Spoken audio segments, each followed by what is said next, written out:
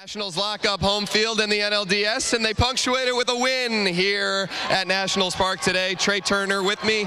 Trey, how significant is securing that home field in the first round of the playoffs in your mind? It's huge. You know, you want to be at home where you're comfortable and where you played most of your games all year and in front of these awesome fans, so it's going to be a lot of fun. You hit your 13th home run of the season today. You also steal your 32nd base. You're hitting over 340. What of the offensive numbers, which of those categories are you most pleased with or proud of? Oh, geez, I don't know. Maybe just, hits.